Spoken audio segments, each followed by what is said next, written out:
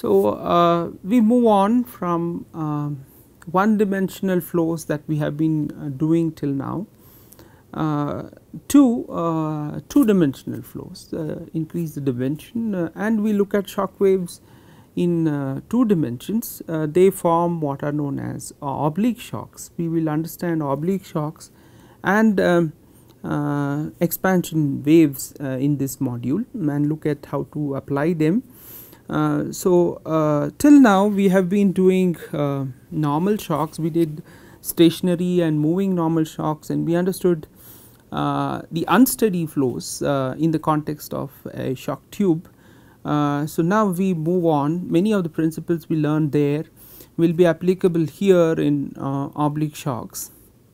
Also something new because you have an added dimension. So now we look at oblique shocks. So when are oblique shocks formed? Whenever the flow has to take a turn, for example as depicted in this particular schematic over here, you have an oncoming flow which is supersonic. Always you should remember that shock waves are found in supersonic flows. So a supersonic flow is coming, and then it faces a turn. Okay, so there is a turn which turns the flow towards into itself or towards itself. Okay. So when the flow turns towards itself, then it forms an oblique shock.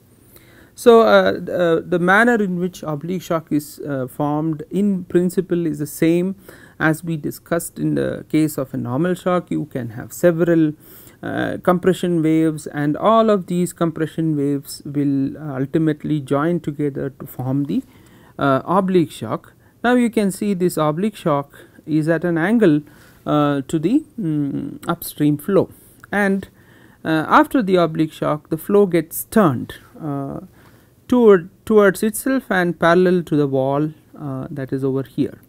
So that is what happens across an oblique shock, and it is a shock wave, it is a compression wave. So pressure, temperature, density increases, Mach number decreases across the oblique shock. But unlike the normal shock, you will find that in an oblique shock it is possible to have Mach numbers downstream of the shock to be greater than 1. So this is one case where you have a shock wave, oblique shock wave, flow before the shock wave is greater than 1, flow after the shock wave can continue to be greater than 1. So it is a possibility in oblique shocks. So one kind of a turn that the flow can experience is a turn towards itself and producing a compression. In that case it produces an oblique shock. The other case is when the flow turns away from itself, which is described over here. The flow is coming at supersonic speeds, and now it has to turn away. Now you see the wall is turned away by an angle theta, and so we have already discussed something that you should always remember, that shocks are always compressive in nature. You do not have an expansion shock. Similarly in this case also you will not have an expansion shock, but instead you have an expansion fan, which is an isentropic process where entropy remains constant, and across the fan the angle is turned away from the initial direction, and this expands or rather accelerates the flow. The Mach number after an expansion fan increases, so Mach number increases, pressure, temperature and density will decrease. So these kinds of shocks are found in any kind of bodies that are there in supersonic flows. And so if you have a typical structure, something of this kind having many different shapes, then you will find shock waves here. You can have shock waves at this corner, but when the flow turns away, here you can have expansion fans, and these are typical to any aircrafts or spacecrafts, or in other cases duct flows that are there present. And we discuss here in the context of two-dimensional flows, that it's in xy domain. So xy domain, so they are like flows over flat plates or wedges. Then there are the class of flows like flows over cones or axisymmetric bodies. Their equations are different. We will see towards the end of this lecture. There are slight differences, but basic principles do not change. So if you understand oblique shocks, you can understand expansion fans. You will understand several aspects of flow features around bodies in supersonic flow. So how do we analyze oblique shock? So oblique shock analysis borrows things from normal shocks as well as from the idea that you had when doing moving normal shock, that you jump onto the shock. So even in oblique shock it's the same thing. You do this is a stationary flow, so it's a steady flow, it is not an unsteady flow. It's a steady flow, but now you see this has two dimensions. The shock is oblique, it is at an angle to the flow, it's not normal to the flow. So there are both components in x and y direction, both directions, so x direction as well as y direction. And the way to analyze this is jump onto the shock and sit at the shock, and then analyze the flow features before and after the shock in the frame of the shock. So that is how it is done. So the analysis is done by taking components parallel and normal. So this is normal, this is the tangential components. So you take components normal and tangential to the shock, and as we did for normal shock, here also we use the control volume. So you can see the control volume being drawn here.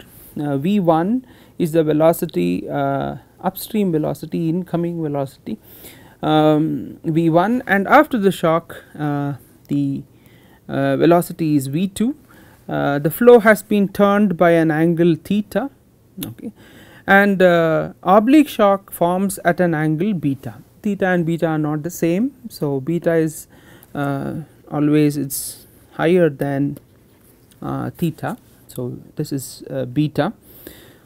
So the important fact here is you take a control volume, and this control volume is drawn enveloping the shock wave, and these faces are actually parallel to the shock wave. So you are actually doing the analysis in the frame of the shock, oblique shock.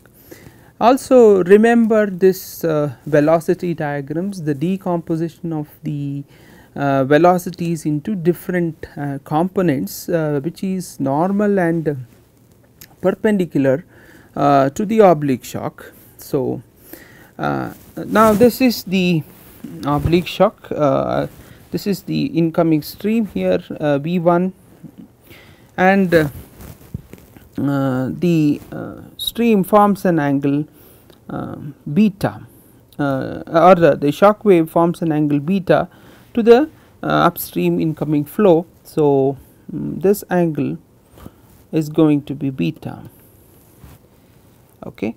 So the stream is now decomposed into components which are parallel and perpendicular to the oblique shock. So u is the perpendicular component. So u1 is v1 sine beta, while w1 is the tangential or the parallel component, it is v1 cos beta. And the flow after it passes through the oblique shock, it has a velocity v2, and flow has been deflected by an angle theta. This deflection is, it may be due to the presence of a wedge as shown in the previous slide. And now the relevant angle here is to decompose the velocities in the frame of the shock is this angle, which is beta minus theta. So you get u2 is v1 sine of beta minus theta, and w1 is sorry, v2 sine beta minus theta, and w2 is v2 cos beta minus theta. So this velocity decomposition has to be understood. So I will pause here for a moment so that you understand this velocity decomposition. This is the control volume that is drawn, which will be used for the analysis of the shock wave, and this is drawn very close and fitting with the shock wave, and this is a stream tube. So essentially these are streamlines. Okay. So with this understanding and this particular understanding of the decomposition, let us go ahead and do the control volume analysis across an oblique shock. We always start with the continuity equation, steady flow.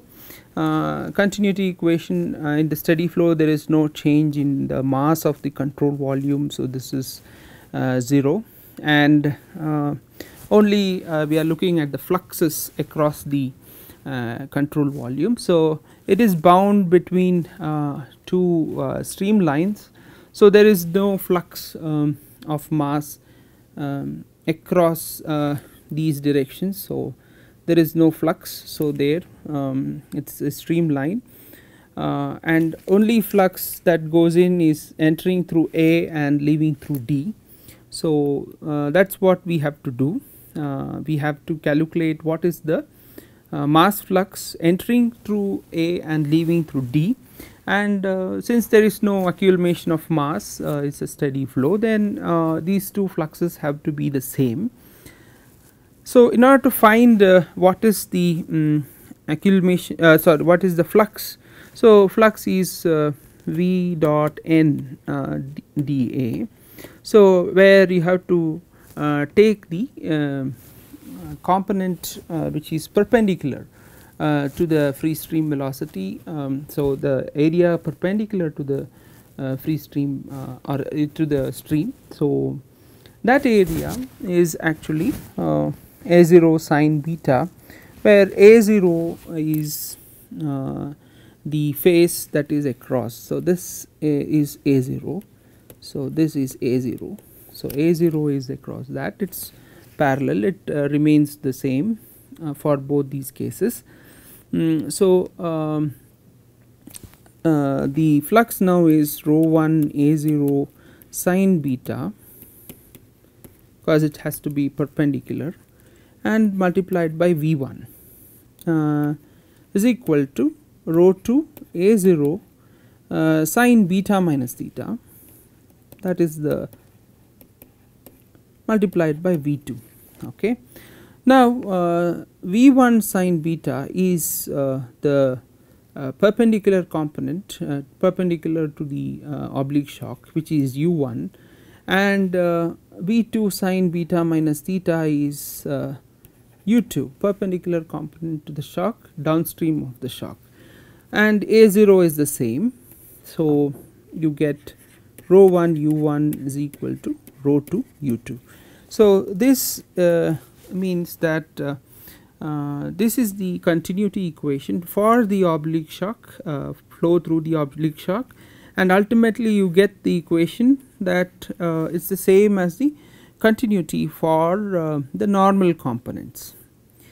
Now from continuity, the next part is always the momentum. So we go to the momentum equation. Again it is a steady flow, so unsteady terms are not there, and we are not considering any body forces or any viscous forces. So, even this term considering the body forces are not there, and only we are looking at the flux of momentum and balance it with the pressure forces. But now this is a vector equation. You have two components, one is parallel to the oblique shock or tangential to the oblique shock, the other one is normal to the oblique shock. So, first let us consider the parallel component or the tangential component to the oblique shock. Now, we should always remember that pressure is a normal force. So, it always acts normal to the area. So, when we are considering the oblique shock, the pressure force that you are considering will be normal to this area, that is A, and you will have no tangential components across this particular due to pressure of force at A, and the flow upstream and downstream of the oblique shock are uniform flows. So, it is all P1 V1 T1 here and P2 V2 T2 here on the downstream side. So, now when you look at components across the faces B and F, they get cancelled to each other because it is uniform around, and C and E also similarly the pressure forces get cancelled to each other. So, there are no pressure forces that appear in the equation for the tangential component of the velocity, that we are tangential components of the momentum flux. So, momentum flux is nothing but m dot multiplied by the velocity. So, we are looking at tangential components. So, it will be m dot multiplied by W1. Okay. So, m dot W1, m dot is rho 1 U1.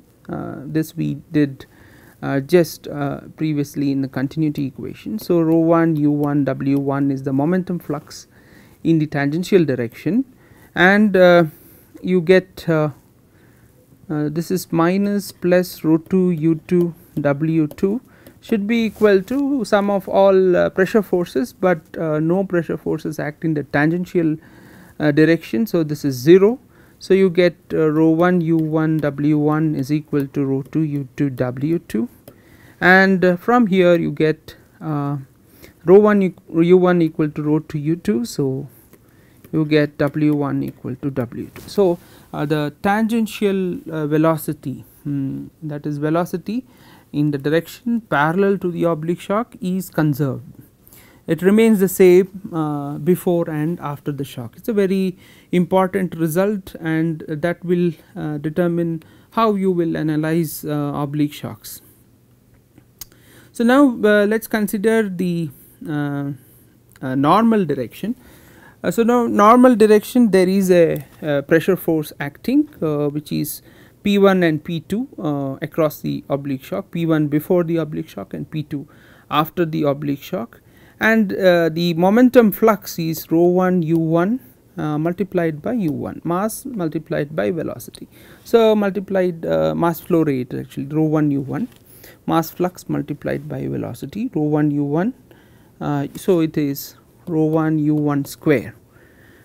Okay, so, minus rho 1 U1 square plus rho 2 U2 square is equal to minus of P2 minus P1. So, this is the equation. So, you get from here P1 plus rho 1 U1 square is equal to P2 plus rho 2 U2 square.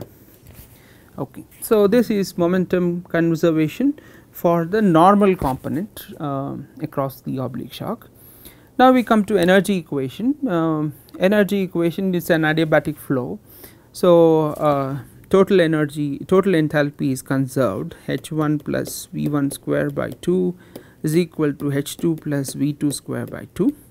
Here V1 and V2 are the total velocities, they are not components, and this is kinetic energy essentially. So, V1 square is nothing but H1 plus U1 square plus W1 square by 2 is equal to H2 plus U2 square plus W2 square by 2. Okay. But from our analysis of the momentum equations, we understood that W1 equal to W2, the tangential components are the same, so this goes off and you get H1 U1 H1 plus U1 square is equal to H2 plus U2 square. Now, if you consider the set of equations for the normal component of velocity, it is rho 1 U1 equal to rho 2 U2, then P1 plus rho 1 U1 square is equal to P2 plus rho 2 U2 square, and H1 plus U1 square by 2 is equal to H2 plus U2 square by 2. The moment you see the set of equations, you must be reminded of our analysis all this while about normal shocks. So, that is the key idea here, that to analyze oblique shocks is the simple idea is just decompose the velocities into normal and tangential components to the oblique shock. Okay. And once you do that, the tangential velocity remains the same, and the normal components, the relationship is exactly that of a normal shock wave. So, this is just the equations for normal shock. So, normal components of velocity, you apply normal shock equations and then apply the condition that W1 is equal to W2, and you are done with solving oblique shock equations. So, you see that oblique shocks are present in two dimensional flows, unlike normal shocks, but once you decompose them in the frame of the oblique shock, you come back to the equations of normal shocks for the normal component and tangential velocity is conserved. So, this is the key idea. Once you understand this idea, understanding analysis of oblique shocks is fairly straightforward. So, what do we do? So, we know that the normal shock relations, all relations P2 by P1, T2 by T1, okay, M2, all of them are just functions of the upstream Mach number M1 and gamma. Okay, we know this one for the normal shock. Now, for an oblique shock, we just now have found out that if you take the normal component, it is going to be the same as that of an normal shock. Now, what about speed of sound? Speed of sound is a local quantity A, so it does not have any direction. So, when we talk about the Mach number, so M2 is V2 or M1 is V1 by A1, and they can have individual components that the Mn1, that is normal component of the shock, is U1 by A1, and T1 tangential component is W1 by A1. Okay. So, the A1 is the same thing. So, this is nothing but you can say Mn1 is V1 sin beta by A1, which is M1 sin beta. So, the normal component is related to the Mach number in the same sense as the velocity is related. So, Mn1 is M1 sin beta. So, once you know this, the jump conditions across the shock, oblique shock, is given for the normal component of the velocity or Mach number. So, you substitute Mn1 in the normal shock relations and you can get all the relations for pressure ratio, density ratio, temperature ratio. So, all of them, that analysis that you had done for normal shocks, you can carry on again over here and do it for the normal component of the oblique shock. So, you have an oblique shock here, it is at an angle beta, creating a flow deflection of theta for an incoming flow of m1, Mach number m1, velocity is v1, and results in m2 v2. Okay. Now, the key idea is just decompose this normal to the oblique shock, it is mn1, and here you will get mn2. Okay. So, you can find mn2, which is the normal shock, the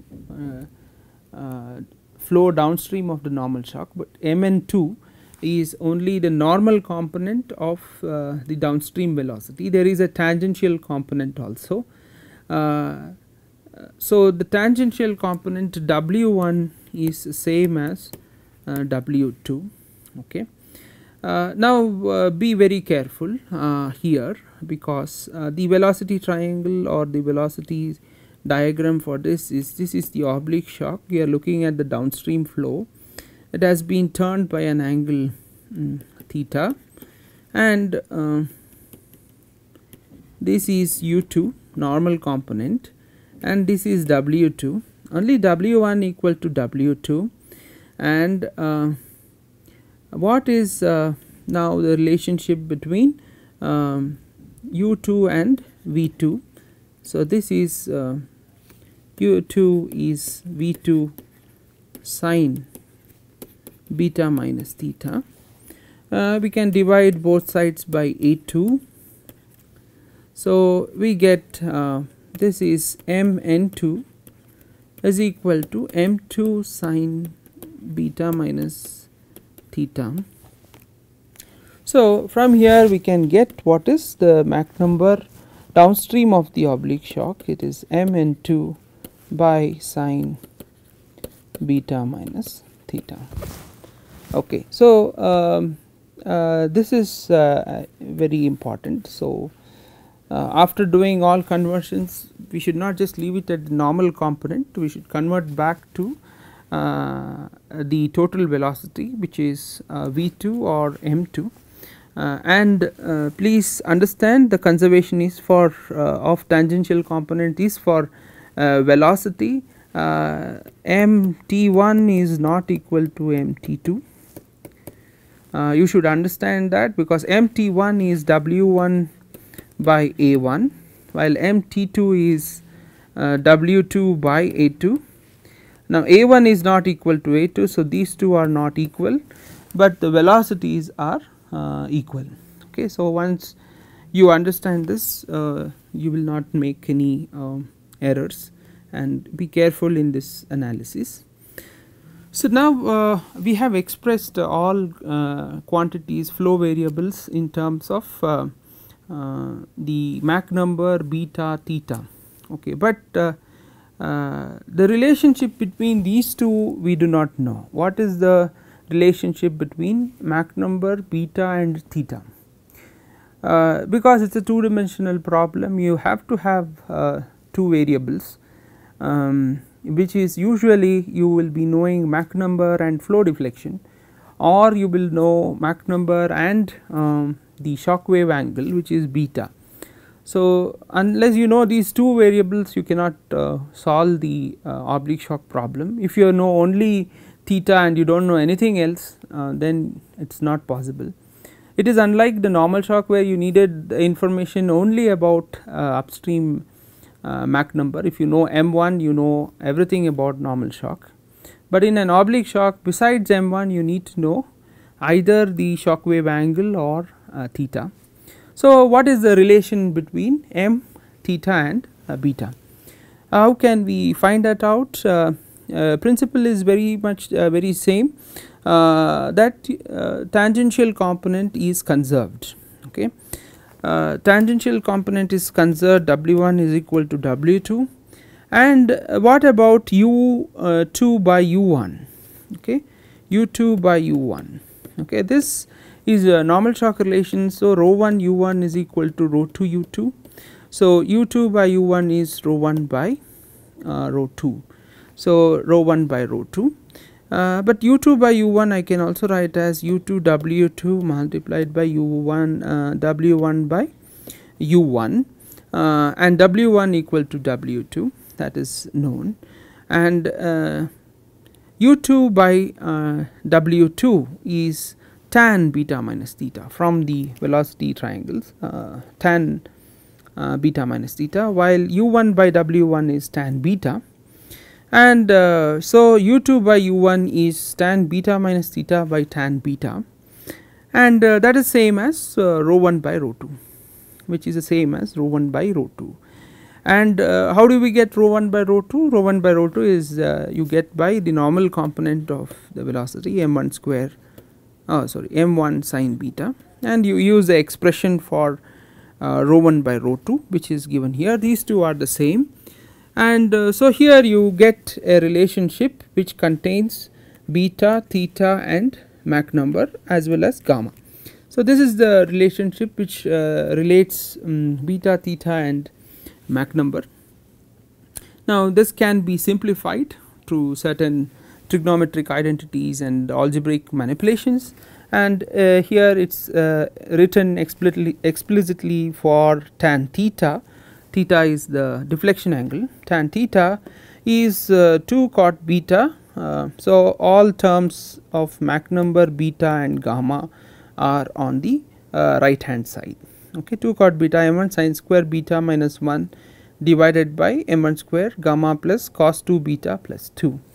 Okay, so what you can understand from this relation is that first thing is that this is not a very simple relation, so you can expect a certain nonlinear behavior here, and second thing is if you know m1 and beta, you can easily find out by supplying into this equation, substituting m1 and beta, we can find tan theta.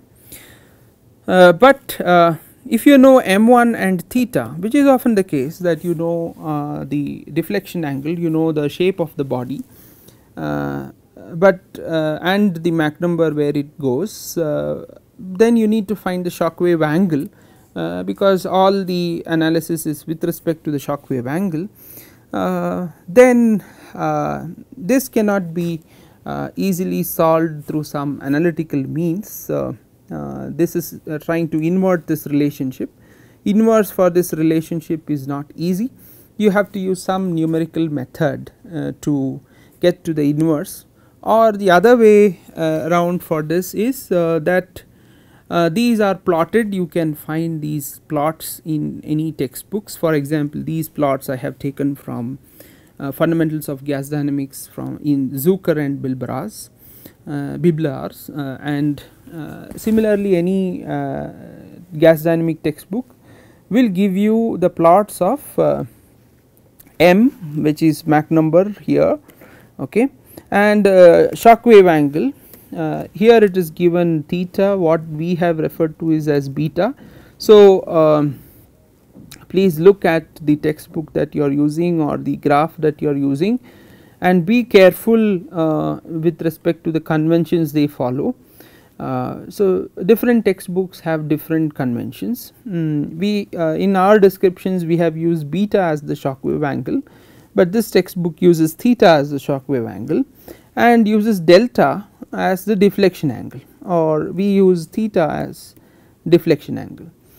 And this is plotted. You can look at the plots, so you can see a nonlinear behavior here, and you can also see that for a given Mach number, if you take a particular Mach number, then there are actually two points at which a vertical line from the Mach number cuts the curve that is having the same delta, that is same deflection angle. So if you have a deflection angle vary Mach number, then the plot of the shock wave angle is given here.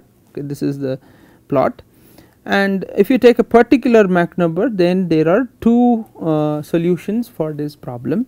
So, oblique shocks have two solutions for a given Mach number and deflection angle. So, they are two solutions, that is, one solution is known as weak shock, the other solution is the strong shock. In weak shocks, the angle of the shock wave angle is small, is lower, and the Mach number. So, if incoming Mach number is greater than 1, and then M2 is also greater than 1. Okay, so, this is a weak shock. Beta for the weak shock is small, is less, is actually small, while for the same case there is another shock. Okay, there is a possibility of another shock where beta is larger. This is the strong shock. Okay, beta is large, and here if the incoming Mach number is greater than 1, the Mach number that goes is less than 1. So, strong shocks are shocks in which the downstream flow is subsonic. In most of the case we observe weak shocks very frequently. Strong shocks are observed in special cases. This is because the pressure ratio across the strong shock, now that you get such a large change in Mach number, will be extremely high. So, that is something that you have to bear in mind. So, always when you look at oblique shock, look at this problem, whether it is a weak shock or a strong shock. Now, you see again how this curve goes on. You achieve maximum at a certain point, and beyond that for a given particular curve, beyond that there are no solutions. So, for a given Mach number, suppose we are considering this Mach number. So, this particular Mach number, you see that there is a maximum angle for that particular. So, this is the locus of all the maximum angles. If the angle of deflection is greater than the maximum angle, then there can be no attached solutions. So, the way it goes is 5, 10, 15, 20, 25, and if I take for example a particular Mach number which is considering the angle 20 degrees. So, it is about 1.9. So, it is very close to 1.9 for 20 degrees. Yeah, for 20 degrees is close to 1.9. So, for a Mach number of 1.9, if the angle of deflection is increased beyond 20 degrees, then there is no attached solution. So, this kind of solution where the shock wave is attached to the wedge is called an attached solution. Here the angle of the wedge or angle of deflection is lesser than the maximum angle, while if the angle is greater than maximum angle, then you call it a detached shock. Then you form detached shocks like this. So, in almost all our analysis we are concerned with attached shocks. Okay, but you should understand this when you do your analysis or apply things to problems, then always see whether the oblique shock is attached or detached, and you should observe how things change. For example, if you take the same deflection angle and you increase Mach number, so as Mach number is increased, you are increasing the Mach number this side for the same angle, delta being constant. You can see that the shock wave angle decreases, or it comes closer and closer to the body. So, that is important. Then for the same Mach number, if you have the same Mach number and you increase the deflection angle, your oblique shock angle increases. until the maximum deflection angle. Beyond that there is no solution, attached solution, and for each Mach number there are two solutions where there is an attached shocks. One is the weak shock, the other one is the strong shock. So this is the essence of m theta beta relationships. So what is attached shock and what is detached shock, when are they formed? This is something you have to bear in mind.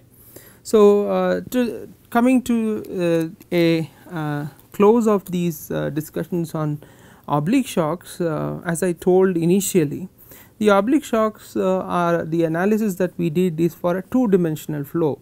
Typical are plates at angles, wedges, and so on. The same kind of analysis can be done for cones, axisymmetric bodies, but there is a difference. The difference is that in the oblique shocks it is two dimensional. So if you look at the streamlines, the streamlines just go across the shock and then they deflect according to the angle of the wedge all across. So if you consider the direction which is perpendicular to this sheet of paper, all across that it will all deflect uniformly to theta. But that is not the case in case of an conical shock, because now this is axisymmetric. So there is a another direction where things are also are different, they are not the same. So because of that, in conical shocks the streamlines are not as parallel as in oblique shocks. They undergo a convergence towards the oblique shock to the conical surface. So this is quite different from the oblique shock. Of course, an oblique shock is also formed for a conical body. So this is a cone shock, or called as conical shock, but the relationships between theta, beta, theta and the strength of the shock are quite different because of this change or convergence of streamlines towards the surface. So the streamlines are not parallel, they in fact undergo a small change. Across the shock it is a discontinuity. After that there are no other sources of entropy, so you can consider the flow to be isentropic, and you can write the equations. Of course we will not go into details of these equations. These are known as Taylor-Maccoll equation. The key idea you have to understand is, when you are considering a conical body and shock, it is the even though the shock appears oblique in nature, you cannot apply the oblique shock relations there, you have to use the conical shock relations. These are plotted, you can get these plots. One main feature you have to understand is that angle of conical shock is always greater than that for an oblique shock for the same deflection angle, and what we are interested in is actually the pressure over the conical surface, because you have a change of convergence of streamlines, the velocity keeps changing across the rays of these cone rays, across these rays. So the pressure is not uniform in this region, it is not a uniform flow. So we are interested in the pressure on the conical surface on the body, and these are plotted, these things can be plotted.